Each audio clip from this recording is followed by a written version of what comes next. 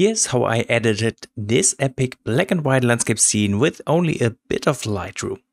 If you want to follow along, follow the link in the description of the video to download the raw file. And now let's get started. Right away, let me tell you, I already have cropped the image just a bit, making it more like a panoramic version, taking a bit away from the top and the bottom, because those areas are not that important. Next up, let's expand the basic panel. At the moment, we are still working with the color image, so let's change that by switching the treatment from color to black and white. This also changes the profile from Adobe Color to Adobe Monochrome. And the next thing we can do is to work on the white balance. You might think, since we're editing black and white, the white balance makes no difference, but you can actually push that slider around to affect the colors in a different way. So I want to look for a good balance between the highlights and the shadows, which I think is right about here. So we didn't actually need to change the white balance at all. But it's good to know you can affect black and white images this way as well. Okay, the most obvious thing we need to do is to adjust the exposure, since we want to make it very, very dark and grim. So let's really bring down the exposure. I want to make it super dark until there are almost no details left, just like this. And from this point on, we can tweak the lights a little more. What I mean by that is I want to bring up the whites.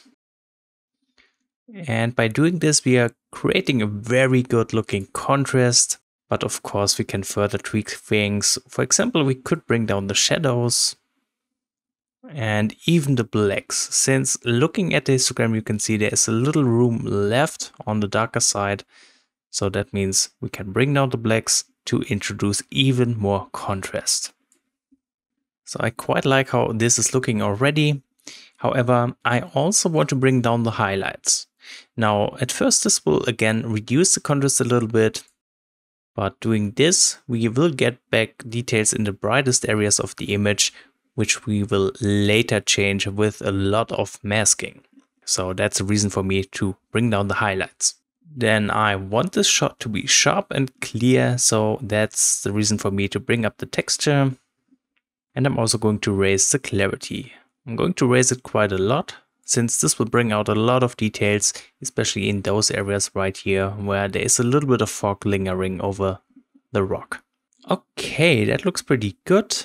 I think I do want to bring down the dehaze, which will just kind of introduce some more artificial fog to the scene, just like that.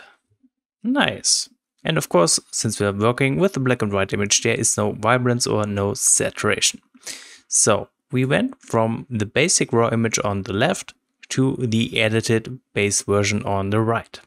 Quite cool already, but let's do a little bit of masking to really make this shot look grim and dark.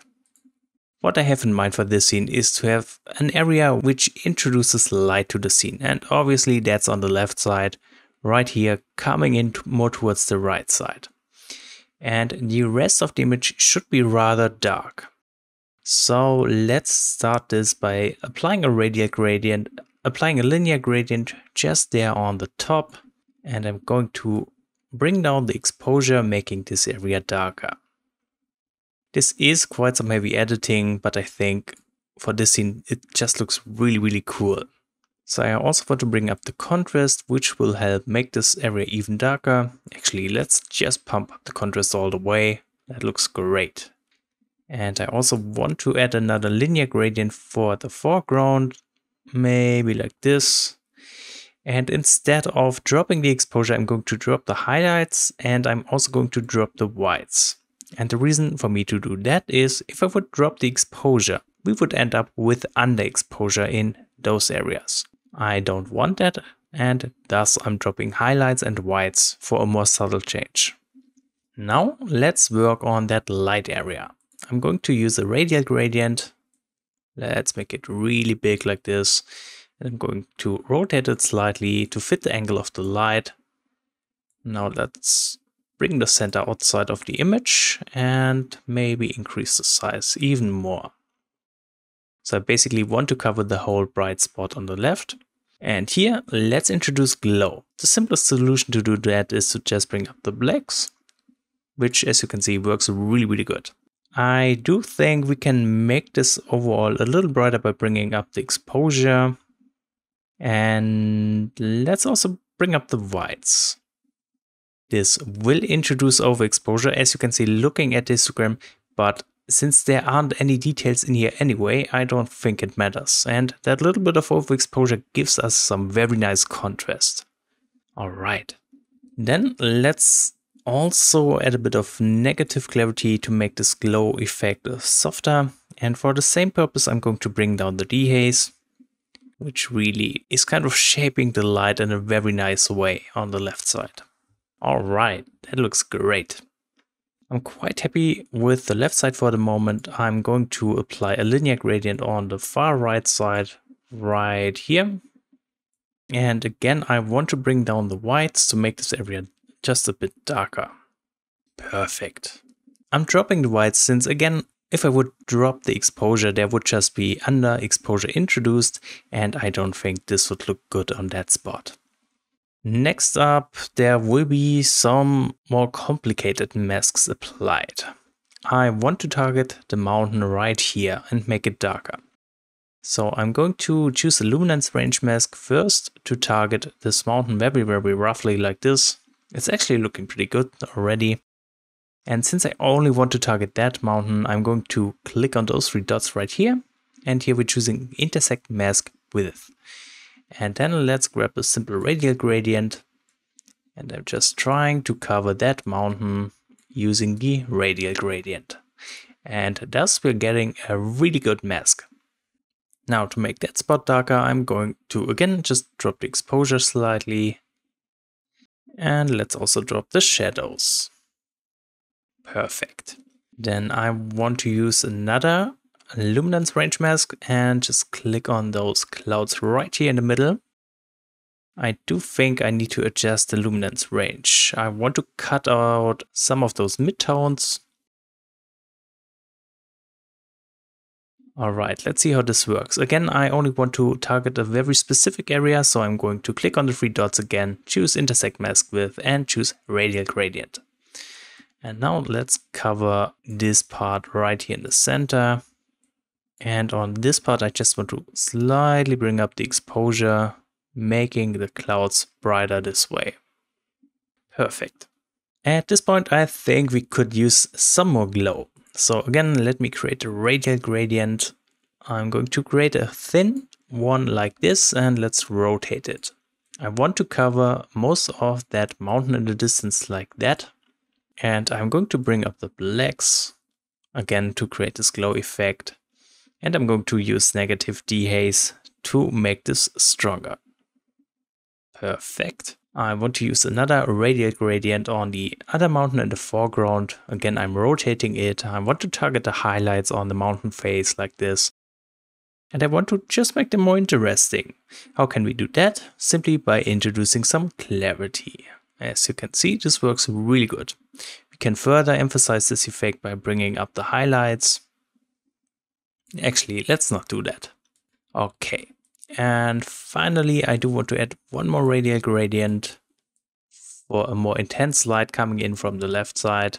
Just like that. And I'm going to use this radial gradient and just bring up the exposure. Okay. Again, this will further increase the overexposure on the left. So let's say subtract, choose color range, and then I'm just clicking right in the white area. I'm going to bring down the refine slider to only really target the highlights. And that's looking really good this way. So I guess that's it for the masking. Let me turn off the masks so you can see the difference from before to after. As you can see, making use of some thoughtfully placed masks is very, very important to create epic scenes like this in Lightroom. It might be a little bit overwhelming, but if you get used to it, you can do some really, really cool things here. Now let's continue with a little bit of color grading. Yes, you heard correctly. We are going to color grade a black and white image. And I want to do that in the color grading tab. The reason here is I want to introduce some subtle blue tones to the midtones and the shadows, because I personally just don't like the basic black and white look, since it's just somehow too warm for me, if that makes sense. So with the shadows, let's bring up the hue to somewhere around here. Then I'm only going to add a really tiny amount of saturation, which will give the overall shot a very subtle blue tint. We can make this effect stronger by going into the midtones and doing the same thing. Set up the hue and increase the amount of saturation just a tiny bit like that. Done. Not sure if you can see this due to a YouTube video compression, but let me deactivate the color grading for a moment. So we went from this to this. Then let's also add a bit of vignetting in the effects tab. So just bringing down the amount here. Okay. And I actually think I want to apply some other special effect. Let's open up the transform panel for that. What I want to do is to scale the mountains vertically to make them just a little more dramatic. So we can use that vertical slider right here, just stretch these mountains a bit. I think we can even go higher. This is looking much, much better. So before, after. Of course, we now need to crop the image a little further, so let's do that. I'm also going to rotate it a bit, take away a part from the right and the left, and that's it. Alright, then the only thing that's left to do for this black and white scene is the sharpening, so let's go into the details tab. Here, as always, bring down the radius, increase the details, add a bit of masking. So we only want to focus on those areas. You can hold down the Alt key to make this visible. Then I'm going to bring up the amount of sharpening like that. Done. And that's how you edit epic black and white scenes with Lightroom. I hope this was interesting and you were able to learn something new today. If you have any questions left, as always, feel free to ask in the comments, and thank you so much for watching this video.